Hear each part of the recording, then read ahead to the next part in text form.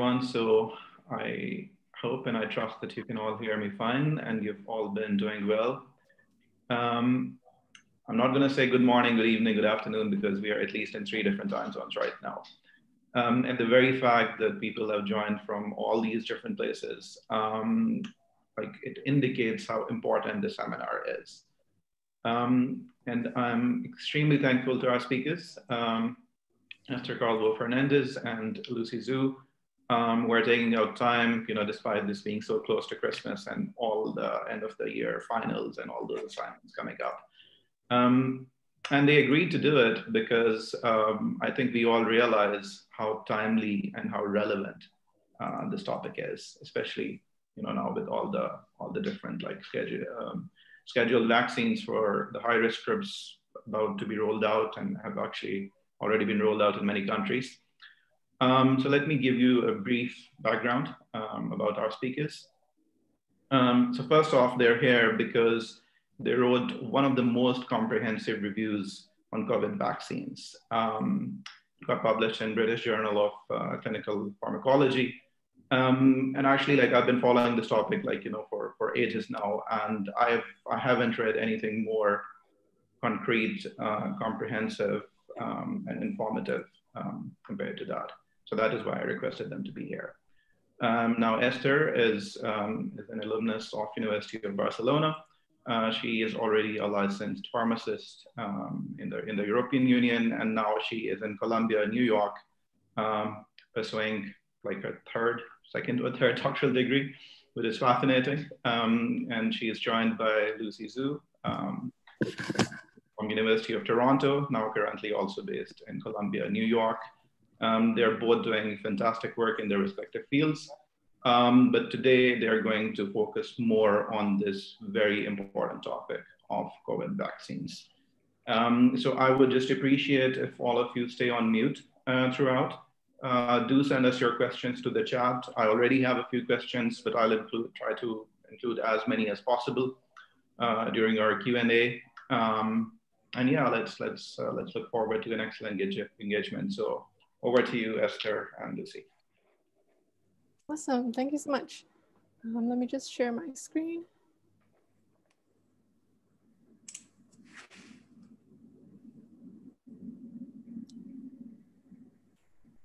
Can everyone see this okay? Yes. Okay, awesome. So thank you again for the introduction. Esther and I are obviously very excited to be speaking here today. We're going to give a brief overview of just the vaccine landscape in general so far during this pandemic, and then we'll take a closer look at the 2 main vaccines that I'm sure are on everyone's minds.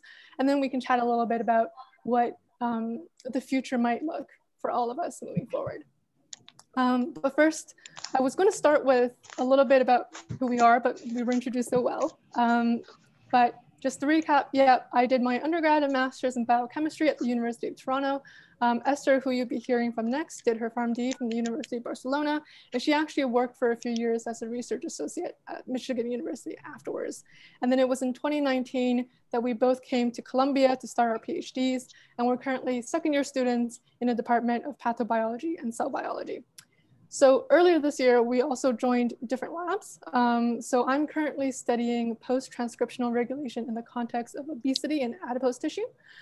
Esther's joined a cancer lab, and she's currently developing a single-cell-seq system to study gliomas from patients to predict personalized medicine options.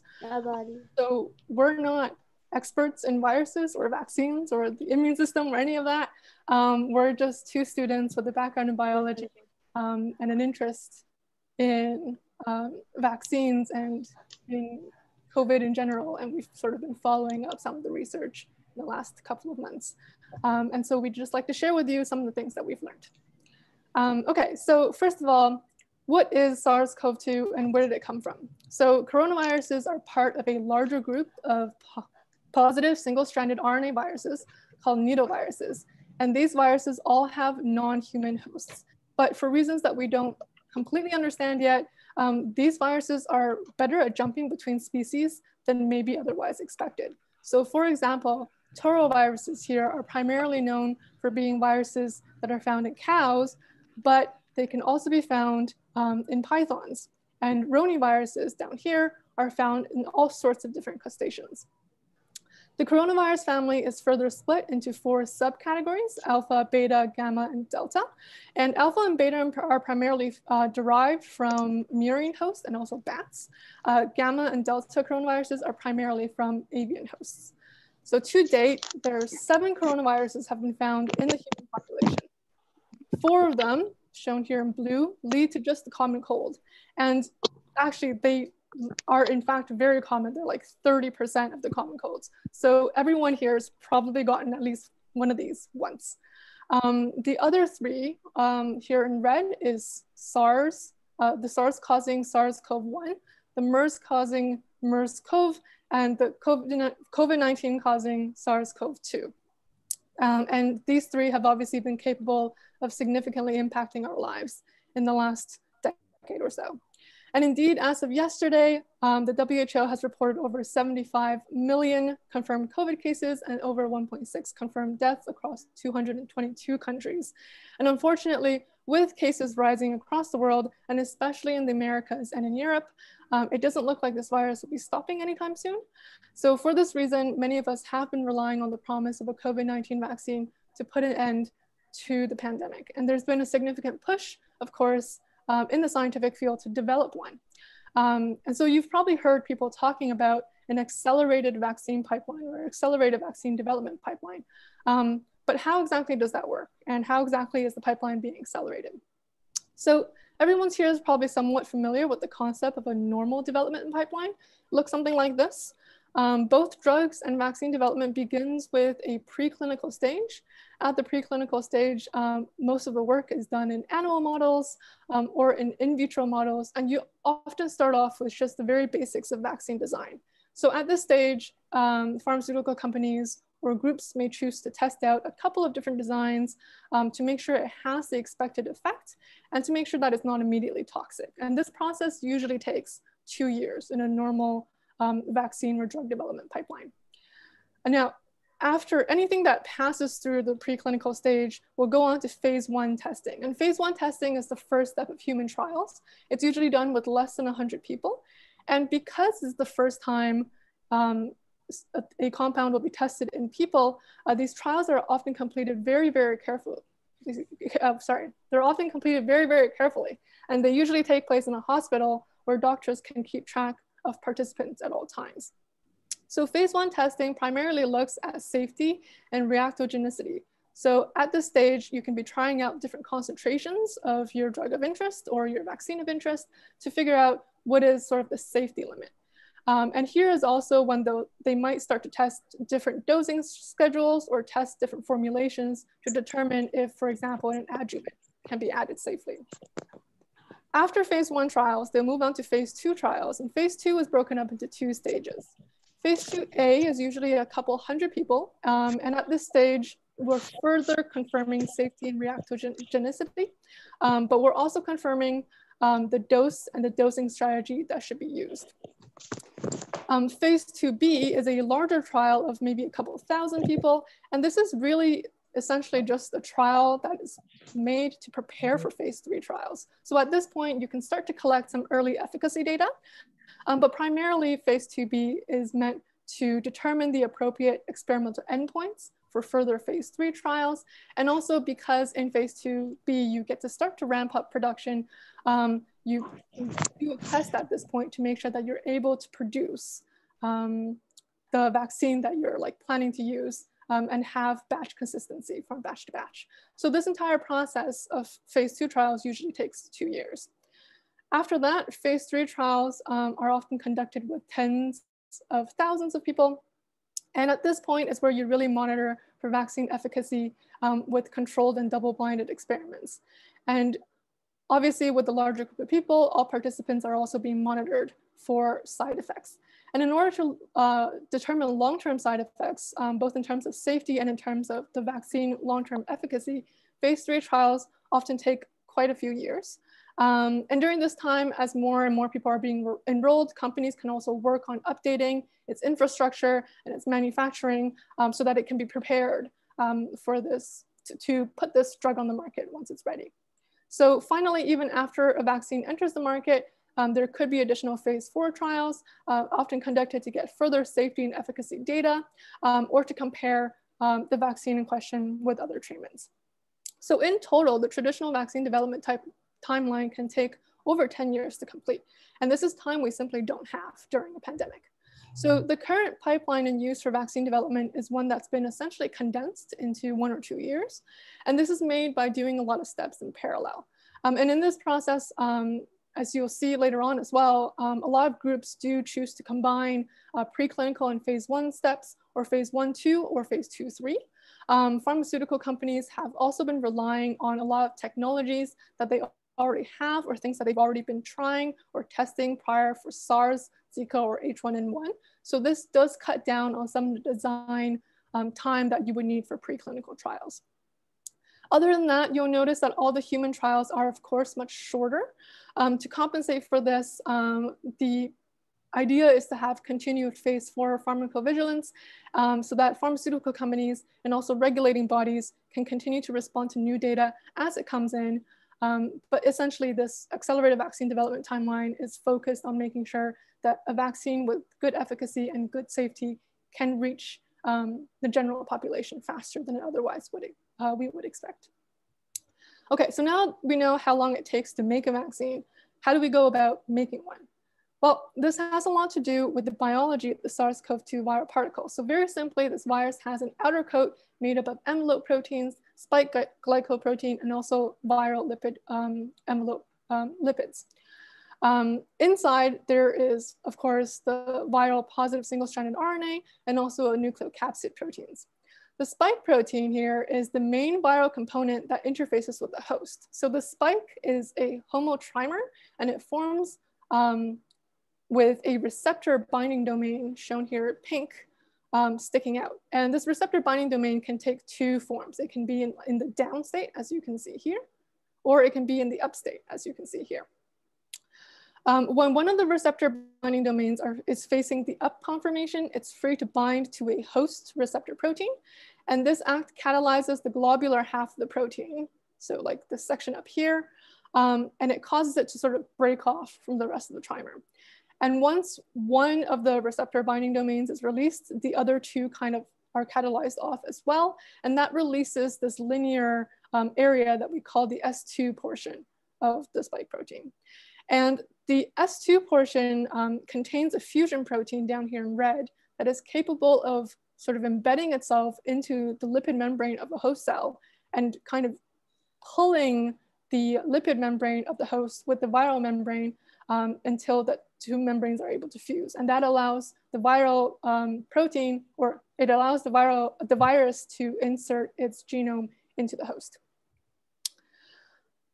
Okay, so for SARS-CoV-2, the host protein it recognizes is a protein called human ACE2, or angiotensin converting enzyme 2. Once it's inside the cell, it can obviously replicate its RNA and its protein components. It resembles inside the cell and releases back to spread infection further into the body. Now, thankfully, this doesn't go unnoticed. As a basic overview to the immune system, all pathogens, including viruses, are initially recognized by parts of the innate immune system, antigen-presenting cells. And these cells are able to engulf and break down the virus and present portions of it to intruder, or present portions of the intruder to T cells. And CD4 positive T cells, also known as helper T cells, are activated by these antigen-presenting cells. And they secrete cytokines that can activate, among other factors, killer CD8 T cells, which then go on to recognize and kill any infected host cells. Activated CD4 positive cells are also capable of activating B cells, which go on to produce neutralizing antibodies that can bind and inhibit the virus from further infecting host cells. And as the infection is eventually brought under control, some of these B cells also become memory B cells, and that allows the body to sort of come back and make this antibody if it ever sees the same pathogen again.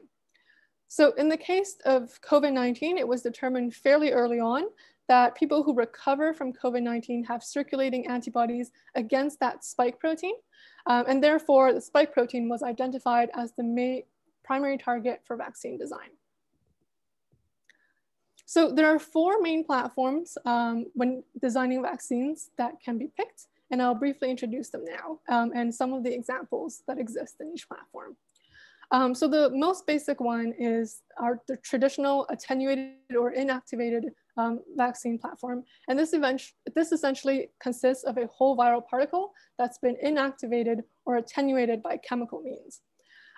These vaccines are highly immunogenic because they are made, or they consist of the whole viral particle. But it's very difficult sometimes to make them because it requires a lot of live virus that gets attenuated or inactivated in a lab. And so there's a certain amount of danger and there's a certain amount of risk of sort of making large amounts of these vaccines. And of course, if the viral particle isn't fully inactivated, there's also some pathogenic risk as well. So this is the most basic vaccine platform used today. And the majority of the vaccines that we have actually do come from this platform. And that includes vaccines for measles, mumps, rubella, polio, rabies, yellow fever, and also our seasonal influenza vaccines.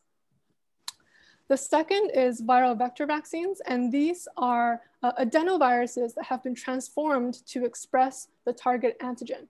So the adenoviruses themselves are essentially viruses that normally would cause a common cold that has further been attenuated to prevent any pathogenicity. So these, compared to the traditional pathway, are much safer to produce, and they have less pathogenic risk. But the efficacy of these may vary due to existing adenovirus immunity in certain parts of the population. These platforms are currently being used to design vaccines against Ebola, Zika virus, and HIV. The third, and the one that people are probably most excited about right now, is nucleic acid vaccines. And these are viral DNA or RNA particles that get sent into the body in a lipid nanoparticle to induce host cell antigen expression. So instead of having the virus or the vaccine itself introduce the spike protein to you, it introduces the genetic material so that your body can make the spike protein. These vaccines are safe, easy, and fast to make because it's basically just a PCR. There's essentially no pathogenic risk to make them. But unfortunately, if they're made with RNA, of course, we know RNA is unstable. So there's a certain amount of difficulty with that. And if it's made with DNA, then the vaccine needs to not only enter the cell, but it also needs to enter the nucleus. So that often requires an additional gene gun step to get it into the nucleus.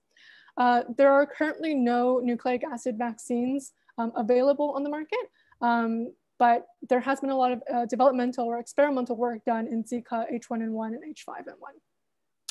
The final is protein subunit vaccines, and these are vaccines that consist of viral surface proteins that have been assembled in vitro. So these surface proteins are often made from bacteria or from mammalian cell lines, and then assembled in vitro to form essentially the viral envelope without anything inside it. So they're very safe and easy to make, of course, because you're only operating with the proteins, and they're obviously not capable of reproducing.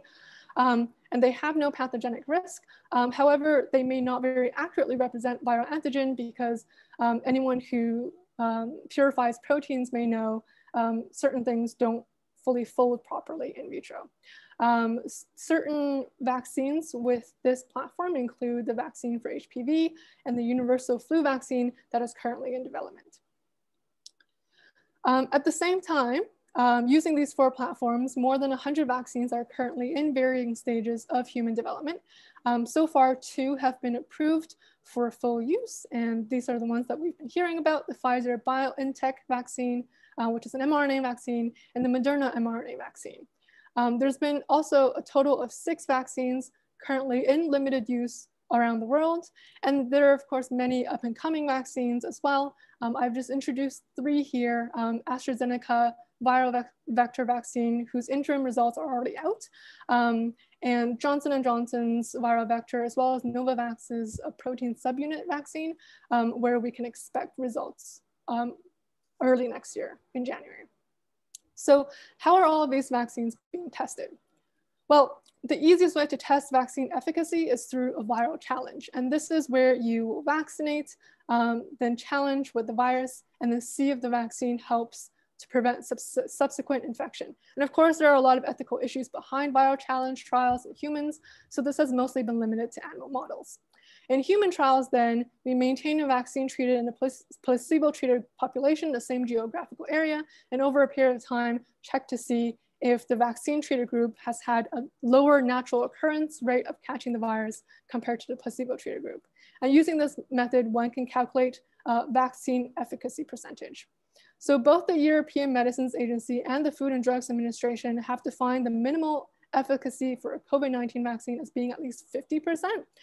And just to put that in scale, here are some efficacy data for current vaccines that are on the market.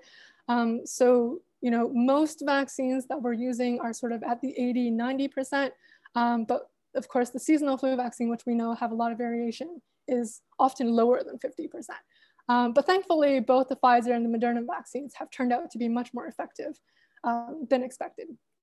Okay, so let's go talk about those two vaccines. So first of all, the Pfizer-BioNTech mRNA vaccine, its design is that it encodes the full-length spike protein in mRNA form in, of course, a lipid nanoparticle.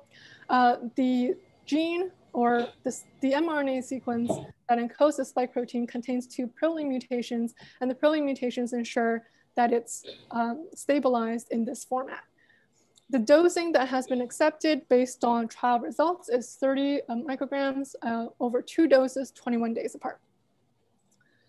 So in early preclinical testing, it was found that in rhesus macaques, this vaccine was able to produce neutralizing antibodies in rhesus macaques over 2 months period.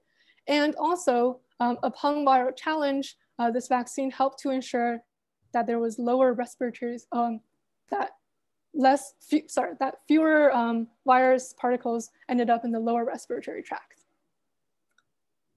In subsequent phase 1 trials, which were again mostly focused on reactogenicity, they found that this vaccine did lead to mild to moderate injection pain, and this was more frequent at the second injection. But it was also less frequent in senior participants as opposed to younger participants. And in phase 2 and 3 trials, they found that this vaccine was able to produce higher neutralizing antibody titers than from patients who caught COVID. And this vaccine was also able to produce strong CD4 positive and CD8 positive T cell responses.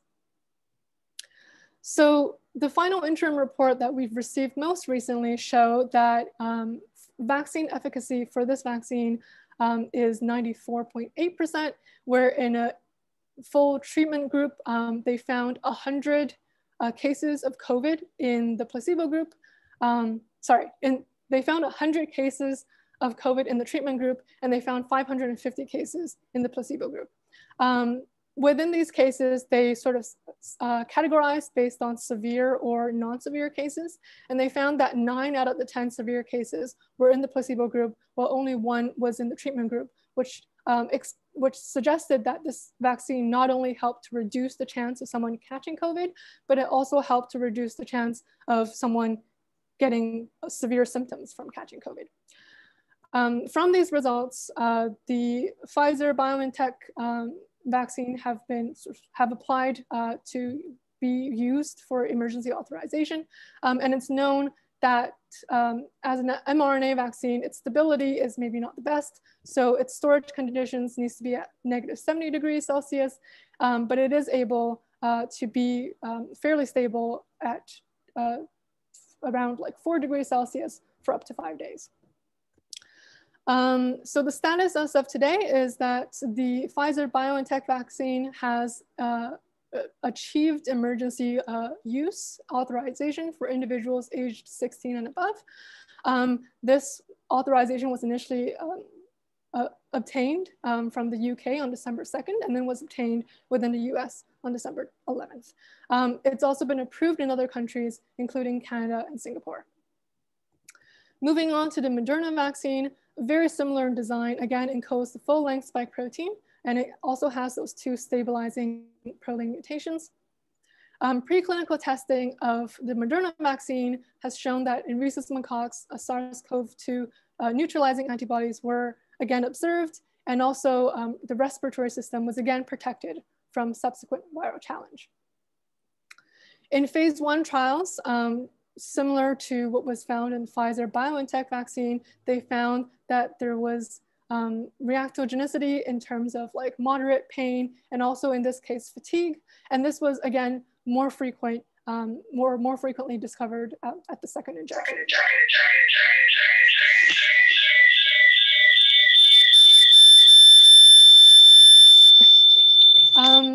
Now, the interesting thing about the Moderna vaccine is that because it is actually the first COVID vaccine to go into human trials, we kind of have a little bit more long-term data off of it. So recently, Moderna published phase 3 trial results where they followed up on phase 1 participants over the process of 3 months. And they found that in these participants, the titer for neutralizing antibodies was still fairly well maintained after the 3-month point. In subsequent phase 2 and 3 trials, although the results have not yet formally been published, we know from their interim report that they found 92 cases in the placebo group, which is shown here in blue, and only 6 cases in the treatment group in red. And of the 11 severe cases they identified, all 11 of them were found in the placebo group. And so based on this, so far, they've determined that their vaccine efficacy is at 93.5%, and this is based on 7 days after the second dose. Compared to the Pfizer-BioNTech vaccine, the stability of this vaccine is a little bit better, and the storage here should actually say -20, but the stability of this vaccine is a little bit better compared to the Pfizer one. Okay, so as with the Pfizer vaccine, the Moderna vaccine was recently approved for emergency use in the US. So far, it hasn't yet to be approved for use anywhere else. So now that we've covered the 2 vaccines that have been approved for emergency use thus far, I'll pass the baton off to Esther to talk about what all of this might mean for us. Awesome, thank you, Lucy. I'm gonna try to share my screen now.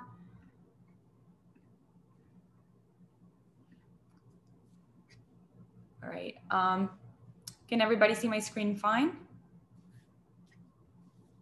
Yes, okay. All right, here we go. Okay, so as we all know, both vaccines, Pfizer and Moderna's, used very similar technology, but novel technology nonetheless, which is strands of mRNA held within lipid nanoparticles. So like Lucy mentioned, this is vulnerable to degradation at room temperature, and it requires doses to be frozen for transportation and then thawed for use. All right, so some of the immediate questions to answer now that these vaccines have been approved for emergency, that's where, like Lucy said, the Moderna, in terms of the temperature and its stability, that's where the Moderna vaccine may have an edge. So unlike the Pfizer's and BioNTech offering, it doesn't have to be stored at -70, but it can tolerate much warmer temperatures, -20 temperatures, which is standard for most hospital and pharmacy freezers.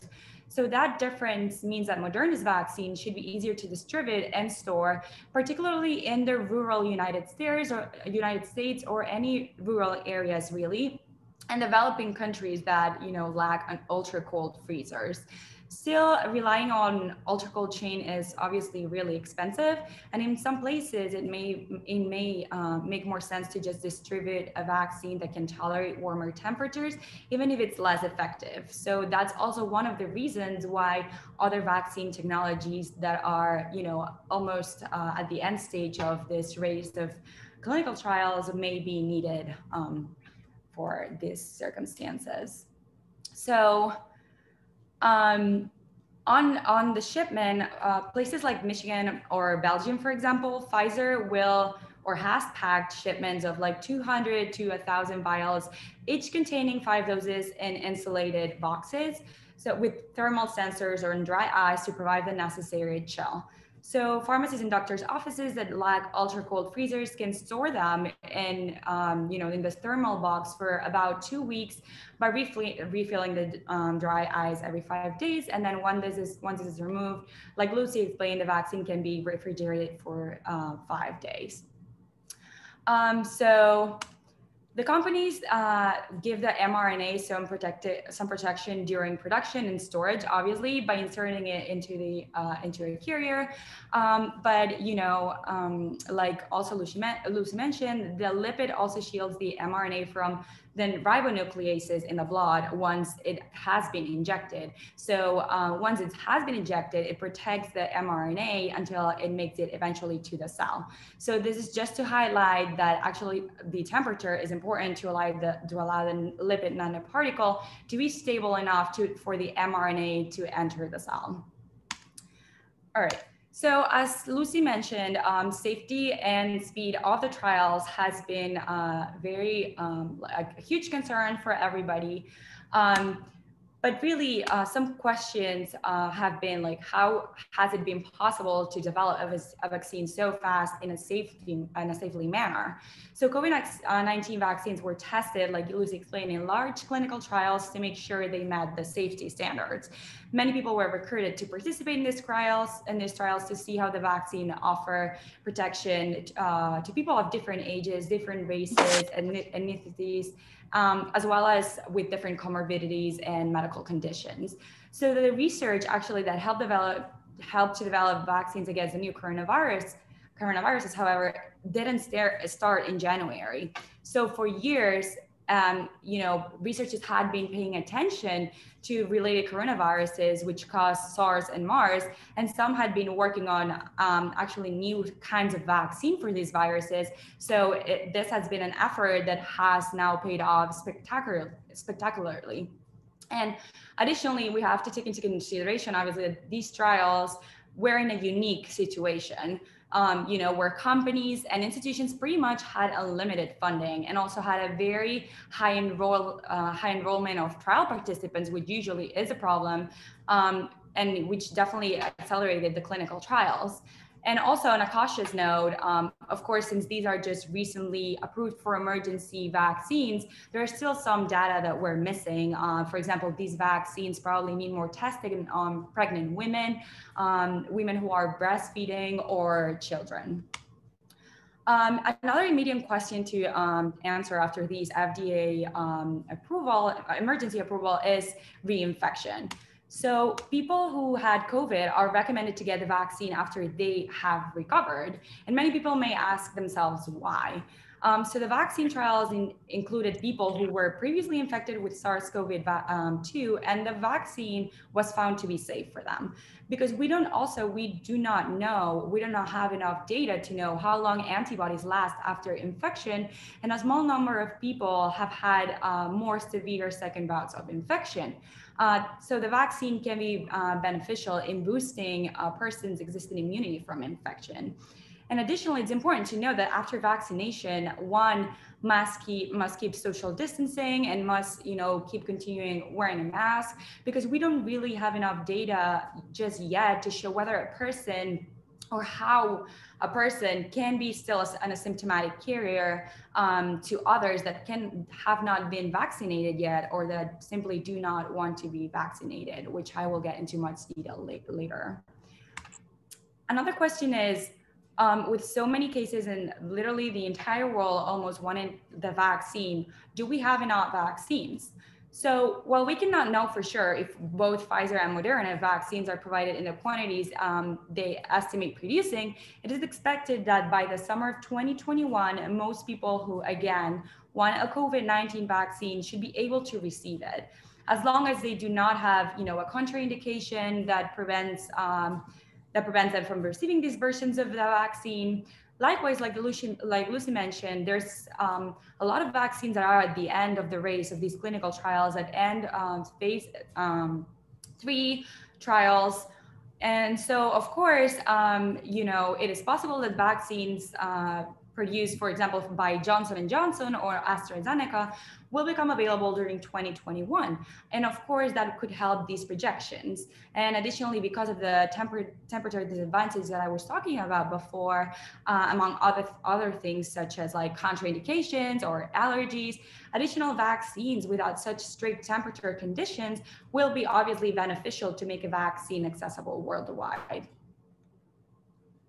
So there are so now let's talk a little bit about mRNA-based therapies, because these are, like Lucy mentioned, therapies that were not approved until now, which they have been approved for emergency approval, but still there are the first ones to be in the market.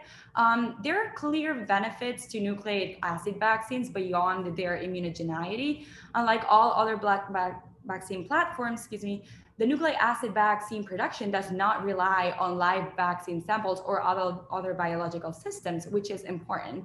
So the genomic material can be quickly and cheaply reproduced in a test tube.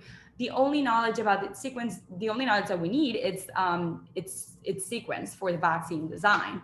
So in theory, this minimalistic approach should allow the same development pipeline to be applied for a large variety of pathogen targets, making this platform hopefully suitable for future vaccine development.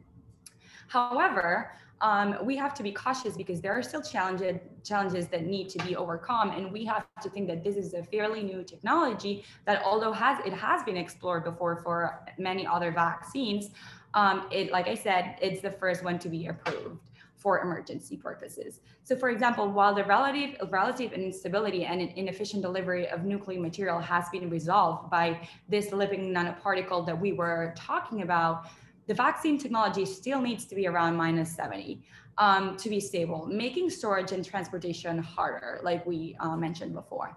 So moreover, this technology has a short life.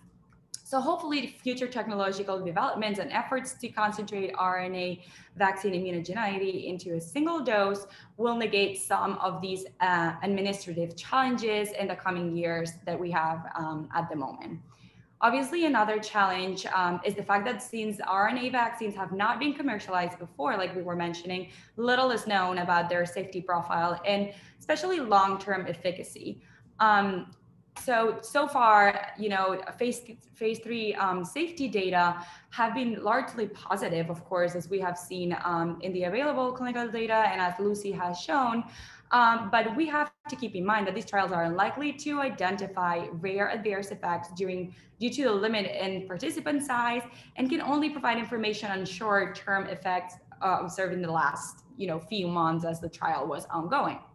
But also, and very importantly, and I feel that sometimes undervalued, is that we have to keep in mind that most side effects in during vaccine trials or during vaccine administration happen around 4 to 6 weeks post-injection, and the FDA requires for at least 60-day post-injection data.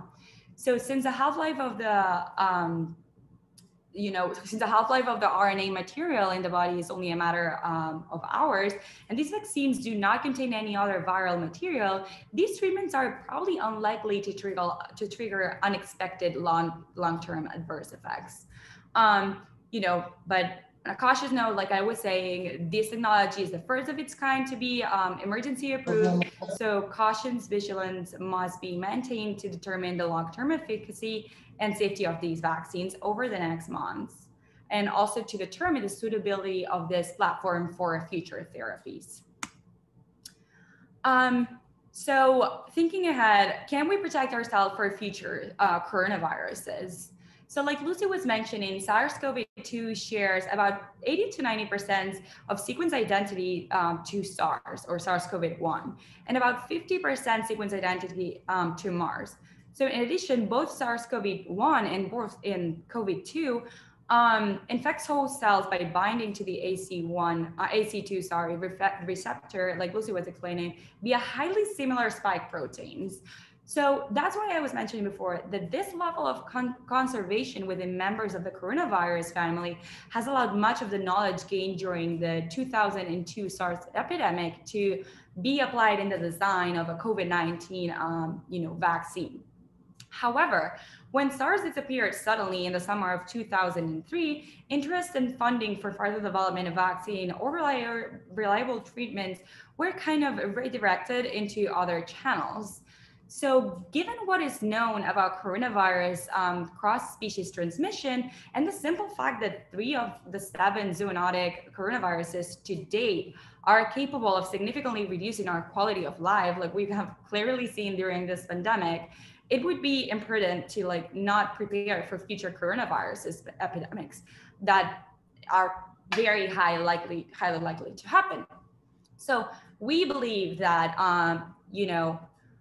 further research into coronaviruses and efforts to develop therapies must persist after COVID-19 elimination, so that communities may be more prepared to respond to the next pandemic. So efforts to track the biology and evolution of other coronavirus strains should be made so that we may predict and minimize future animal to human transmission. Indeed, predictions of a second zoonotic SARS-CoV virus emerged as early as 2007, and there's actually several published papers about this, but it was largely ignored. So with the right knowledge, preparation, and support from the scientifically driven policies, future coronaviruses pandemics can and should be mitigated. So lastly, I think it's really important to touch upon misinformation, which I think we have all seen as scientists in social media and TV, newspapers, pretty much everywhere. And also to talk about a little bit about increased scientific transparency and how that is unique and can help regain public trust. So alongside the pandemic, communities around the world are being overwhelmed by misinformation regarding COVID-19, ranging from trivialization of health risks to downright fraudulent claims of cures and prophylactics. I mean, at this point, I believe all of us have probably heard a lot of science fiction theories about the virus and treatments at this point. So while we have been focusing our efforts on treating, the pandemic, rightfully so, because it's obviously really important, this infodemic has gone kind of unchecked. And science communication and transparency is crucial to maintaining public trust, especially now when everything that the scientific community is doing is being watched and heavily scrutinized by the public eye. So currently, the relative obscurity and unusual speed that we were talking about, which drug companies and their academic partners have completed trials, as well as concerns over possible, political pressures on scientific judgment, has both degraded the public's trust in treatments and vaccines and fueled further misunderstanding. So this can lead to non-compliance when a vaccine is eventually released, which is now. And this can definitely at least delay or even prevent COVID-19 elimination if people are not taking the vaccine. So I think one of the things that is clear to me in throughout this pandemic is that there is a need for clearer communication during clinical trials or for clearer science communication. For example, when AstraZeneca's viral vector vaccine was temporarily halted, this was reported to be due to a neurological symptom in a participant. However, when the trial, was restarted, or when the pause was lifted in the U.S., the only announcement made to the public was that the FDA had reviewed the safety data and found it satisfactory. Nothing else was told to the public. So the absence of official reports can fuel misinformation and mistrust. And while companies need to maintain the confidentiality of their trial participants, of course, they must also learn to be more proactive, transparent, and consistent with the public by announcing and explaining major decisions that the company is taking. So one way to prevent misinformation and foster trust is to make details regarding treatment design and clinical trials available to the broader community. So far, Moderna, Pfizer, AstraZeneca, and more companies have all published their phase 3 trial protocols, for example. These documents include details of data collection, participant pool size, known side effects, and how the vaccine efficacy was determined. So EU regulators are also making an effort to improve transparency around COVID-19 treatments, which is great. So we believe that policies such as this foster public trust and promote science literacy over time, and that hopefully data transparency will also translate to the post-COVID world. And lastly, and a very important question that I want to raise is, will a vaccine really end this pandemic? So public distrust might derail the COVID-19 vaccine program, COVID-19, sorry. So given the atmosphere of distrust that I was talking about, it is not surprising that several studies report low COVID-19 vaccine acceptance rate in the general public. So in a study, for example, conducted in June of 2020, 75% of Americans were willing to accept the COVID-19 vaccine that was proven safe and effective. Although it seems that these numbers thankfully have increased a little bit or have pretty much remained the same, it's important for us to keep in mind that experts cannot predict the percentage of immunized people necessary to reach COVID-19 herd immunity. But it is important to know that roughly 80% of immunization is required for the polio herd immunity, while for the highly transmissible measles, more than 90% of immunization is required. Therefore, the current level of vaccine hesitancy, which ranges from, I would say, 60% to 75% determined in different studies, is worrying and may undermine vaccination efforts now that a vaccine has been approved for emergency. So unless public trust for the vaccine development process is prepared, we might find ourselves with a vaccine, but with a few people willing to receive it. So moral of the story is trust in science, it saves lives. Thank you everybody for listening, and we will take any questions from here. Okay, thanks a lot. Thanks a lot, Lucy. Thanks a lot, Esther. I think this was an excellent presentation. I really like that, like you start with like the very basics of vaccine development and what are the, let's say, aberrations in the current trials. And then of course, like the important aspect of advocacy at the end. So I would request everyone to send their questions by chat. I already have like a list of questions and I'd be passing them on to you. So the very first one is that actually I received it from a scientist. So it is like a little bit on the scientific side, but since the mRNA is being translated into the spike protein itself, how do we know that this spike protein, which is being like manufactured inside the human cells after the vaccine, how do we know that it's safe? Like, is there any sort of prediction or data that it doesn't have a toxicity of its own?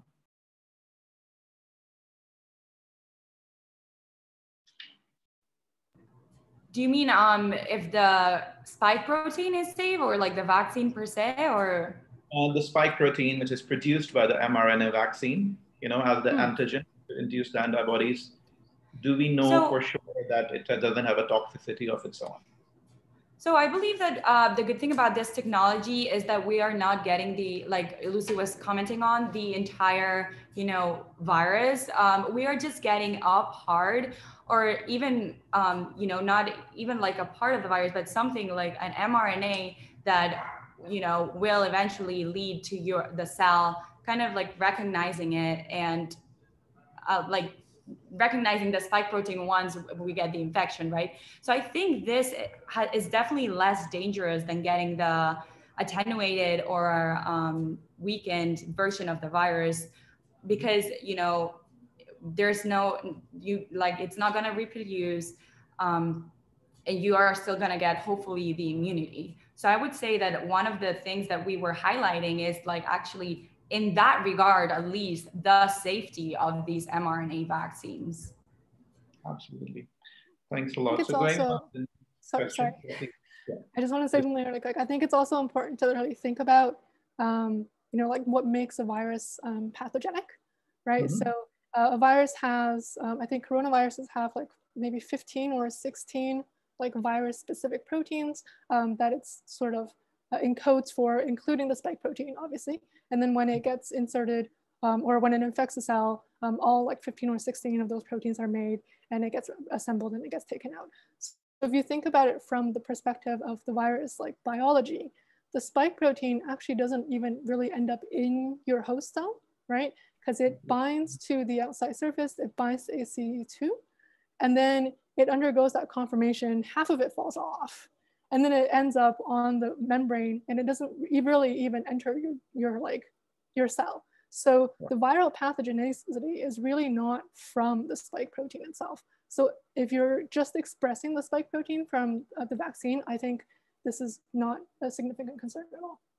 Okay, very good to know. So I've received a lot of questions actually about the efficacy of these vaccines against, the mutated strains, which have been highlighted now in UK and South Africa. So I received at least like from 6 people the same question, that do you think this vaccine will be effective against this mutated strain? Mm-hmm. It's definitely a concern. One thing that I do want to point out that I think is really interesting is if you really think about it, the mRNA vaccines specifically, their design came really early on, right? So they started designing the mRNA vaccines pretty much immediately after they had the genome from the original COVID, I guess, cases in China. And what I think a lot of people might not have realized is that in like March and April, there already was a mutation in the spike protein that has since then taken over the entirety of like the COVID population. And that would have meant that any of these vaccines, these mRNA vaccines that were designed prior to that shift would have been tested in populations that experienced this new variant already. So, I do understand the concern, especially with this most recent UK mutation, because it sounds like there's a lot of changes that happened in the spike protein as opposed to like 1 or 2 mutations. But one of the benefits of the mRNA platform is that, if this does turn out to be a problem, you can just change the sequence of the mRNA and you would expect things to still operate normally. So I guess we'll have to see. We obviously don't have the data for it.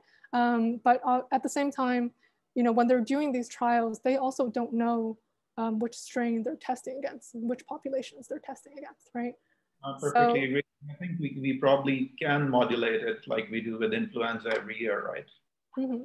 Yeah, so if it comes to it, we might have to update it every year. But given the fact that the previous design is currently working with the current set of mutations, I feel pretty positive about the future mutations. I feel like it wouldn't cause a significant impact on vaccine capability. Okay, great. So I'll move on to the next question, and that's actually a very interesting one. And like somebody asked me that back, in the 70s and 80s, when like new drugs were launched or vaccines were launched, a lot of scientists were doing these self trials, right? Which is something similar to what they also did in this 2011 movie, right? It's like they did a self trial, and after that they launched the vaccine. So a few people have been concerned that have the scientists been taking these vaccines themselves?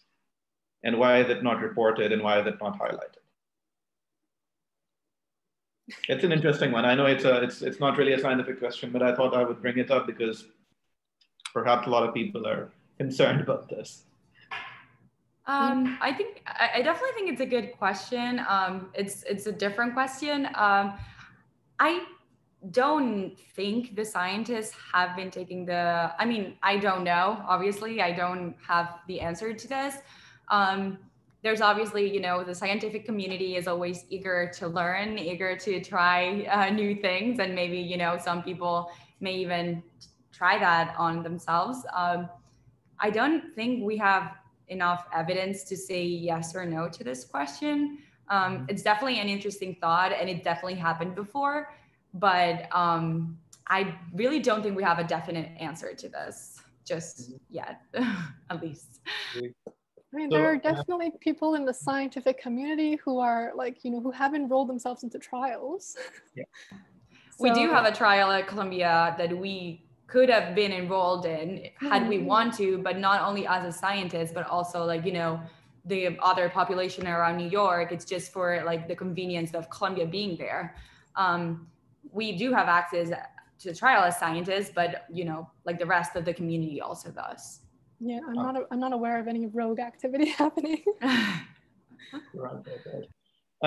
Okay, so moving on to the next one, and that is like, you know, again, a question came from a scientist because recently there was this paper in Nature Metabolism in which they found out that SARS-CoV-2 also relies on this other receptor for viral entry, this SRB1, you know, the HDL receptor. So now as we slowly find out that it's not only the ACE receptor, but other receptors which might be implicated, do you think the virus, like, you know, how would that change the whole dynamic of viral entry and being neutralized by antibodies against the spike protein? Or what should we do at least to sort of be prepared for that? Well, I think it also opens like a new horizon for therapies too, right? If we have like more things to think about targeting, if you want, that only not AC2. So I think I want to think about it as like also a positive thing, not only a negative thing. It also offers more, hopefully, druggable targets for the future. Yeah. The interaction that you're speaking of, the SRB1, was it?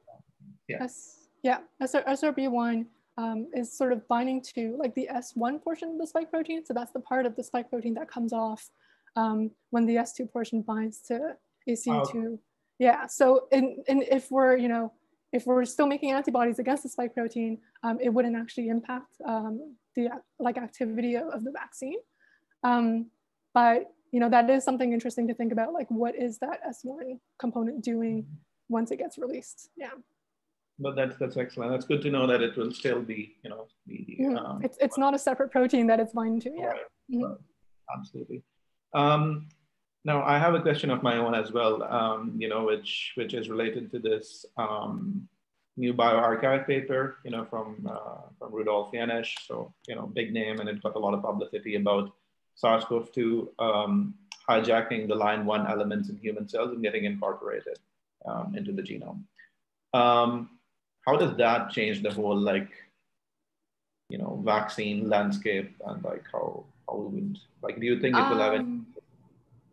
Yeah. So, well, for those of like the people that are here, I mean, definitely the authors tackle a very important question. So for the audience, I think the paper that you're talking about is like the SARS-CoV-2 RNA reverse transcribed and integrated into the human genome.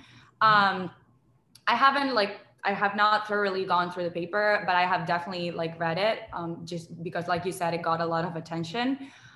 I honestly think that the data presented in this preprint is kind of like insufficient to claim that SARS-CoV-2 is reverse transcribed and integrated into the human genome. There are several reasons to that.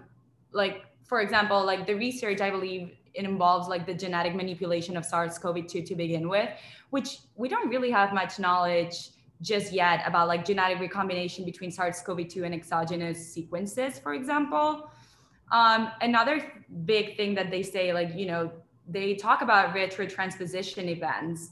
When you're talking about this, you know, the standard in the field is kind of to like isolate and report the sequence of like the integrants along like the flanking, you know, genome sequences, which can be, you know, achieved using a bunch of very simple PCR-based approaches, you know, and also like whole genome sequencing or like high throughput sequencing.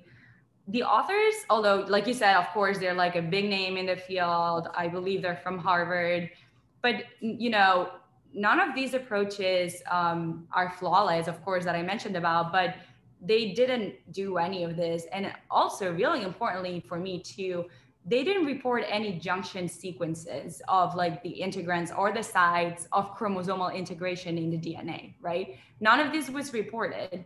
So I think that, for example, these sequences are critical because it provides not only validation of chromosomal integration, but also important clues about like the mechanism of integration, right? I don't know, I think the authors did like qPCR and RNA FISH which I think they are like a little inadequate approaches to prove like genomic integration. So to me, I need a lot more convincing for this, for it's sure. very preliminary. I mean, it warrants further study, but I think in terms of, so that's how I interpreted it, and I would like to run it by you that even, let's say, even if it does get incorporated into the genome, it actually, one, it doesn't mean that the viral vaccine mRNA will get incorporated, because in the end, it's not the nucleocapsid protein which interacts with the lineman elements. And secondly, what it means is that there is even a greater need to have the vaccine so that you can prevent the virus from even entering the cells before it incorporates into the genome. So yeah, I don't think this is gonna happen. Even if you, let's say, are HIV positive and have like what you need to get like RNA from RNA to go to DNA, you like either you will have the AIDS disease and therefore you will be immune suppressed, so you shouldn't be taking any vaccines as it is, or you will be taking a cocktail of drugs that will make you like the virus won't be even PCR detectable, and therefore it doesn't really matter, and you can take you can get vaccinated. So I really don't think this paper provides enough data or support or experiments to claim something as big as they claim. Okay. Yeah, I want to keep you guys around for a little bit longer because we have like a few more questions. So let me quickly ask again, the one which I got from like a number of people, like at least 10, 15 different people. And that was that, is there any possibility that this mRNA vaccine can get incorporated into the genome? If someone is HIV positive, if someone is taking like a drug against otherwise, is there any possibility at all? I don't think so. Rather, I think we can think of this a little bit differently. There is no foreseeable reason why there will be a higher risk of this mRNA getting incorporated into your genome as opposed to any other mRNA in your body in every single cell. We don't quite know how the mRNA vaccine is designed, obviously, because a lot of the actual design is still sort of like a secret, right?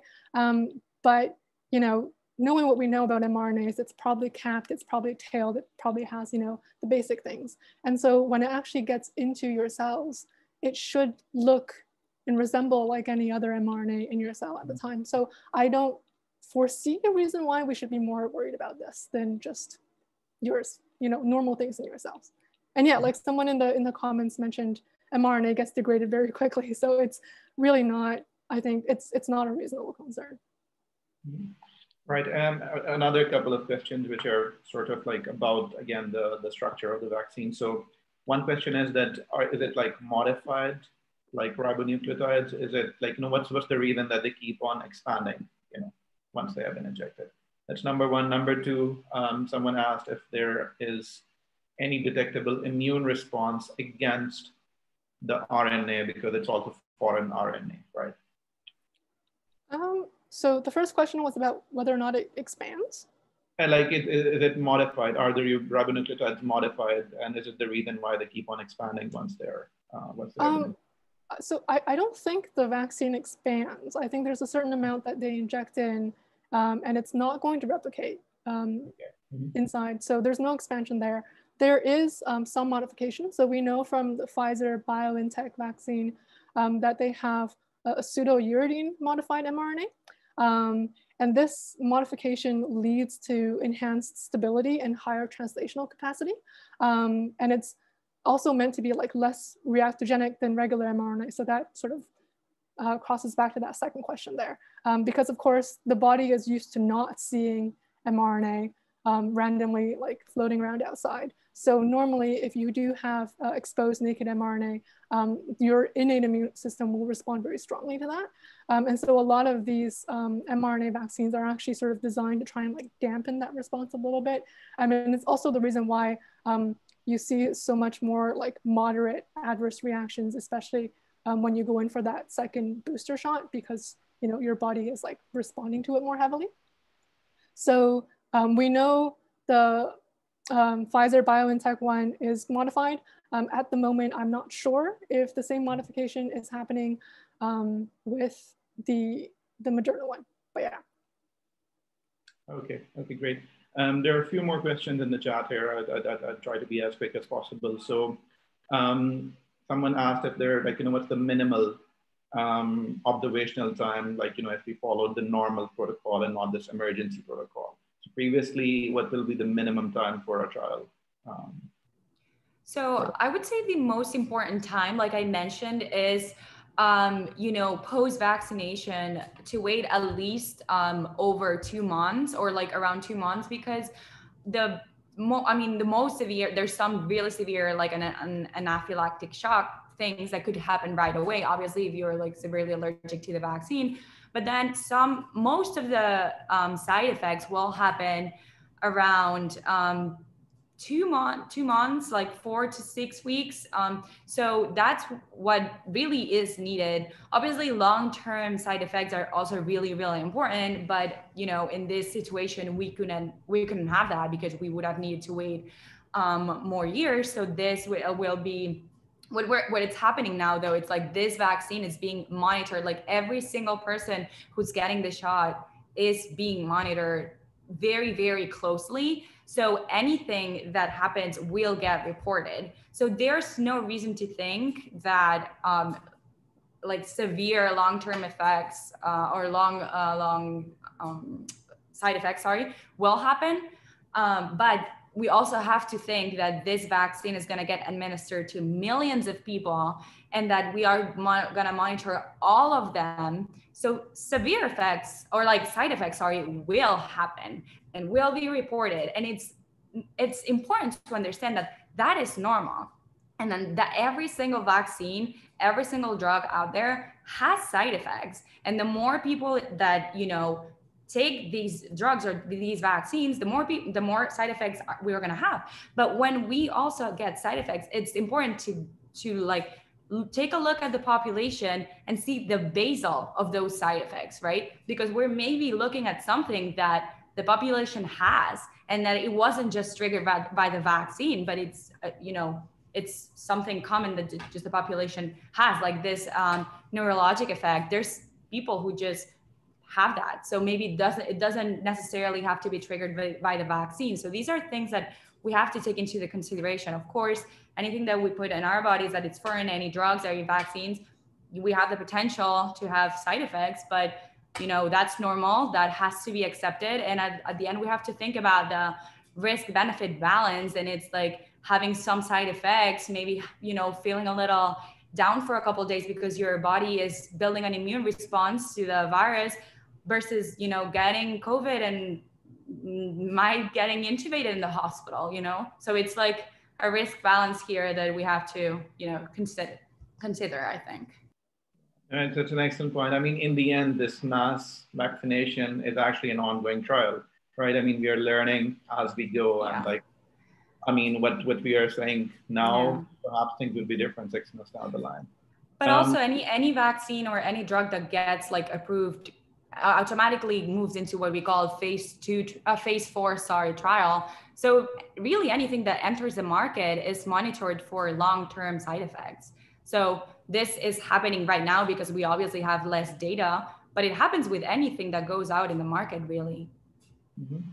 Yeah, and I'll actually end with like a quick comment from both of you about this question, which was simply, someone said that, like, I'm very skeptical about this whole thing. Can you convince me in 2 lines?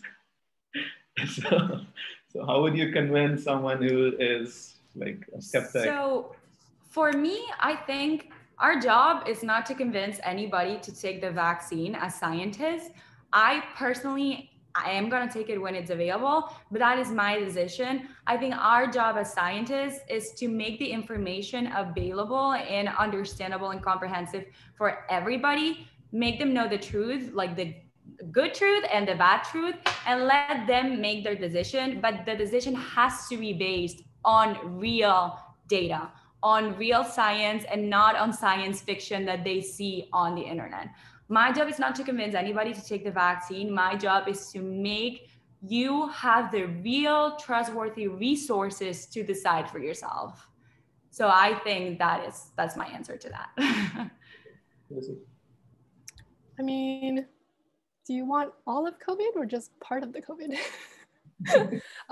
But jokes aside though, like I do agree with Esther on this point. You know, this is an important decision that has to be made personally for all of us.